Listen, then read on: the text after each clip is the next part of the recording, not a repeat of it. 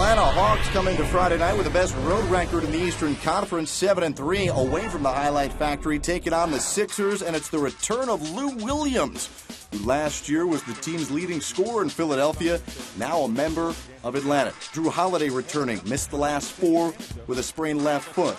Here, Evan Turner getting hot early, the tough lane. Then Holiday gets it to Turner. Give him plenty of space, and he could do this. It was 20-11 with 4:17 to go in the first. Hawks staying involved in the first quarter. This is Josh Smith. He had 13 in the first quarter. On to the second we go. Lou Williams blowing the bunny.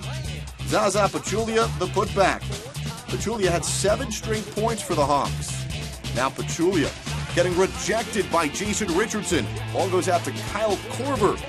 He's now hit a 3 in 18 consecutive games. Under a half minute to go in the first half, Lavoy Allen the dunk. Philadelphia led 51-45 at the break. On to the third quarter. Sixers extend the lead. Jason Richardson, nice move in the post. A 10-point advantage for the home team. And then Josh Smith turns it over. Jrue Holiday goes end to end.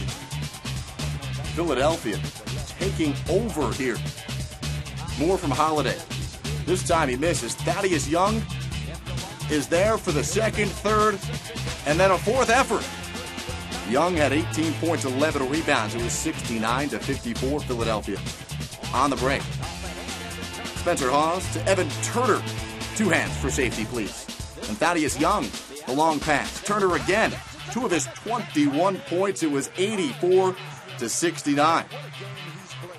And Jrue Holiday making an impact in his return to the court. Over to Hawes. Capped a 10-0 Philadelphia run. Hawes had 12 points.